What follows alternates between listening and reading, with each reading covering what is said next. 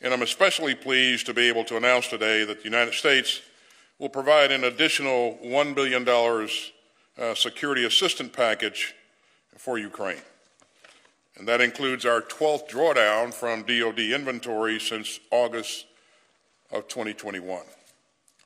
And it includes guided MLRS munitions, 18 more M777 howitzers, and the tactical vehicles to tow them, and 36,000 rounds of 155 millimeter ammunition. This package also includes $650 million in Ukraine Security Assistance Initiative funds, and that will help Ukraine defend itself with 2 additional Harpoon coastal defense systems and thousands of secure radios, and night vision devices, and thermal sights, and other optics.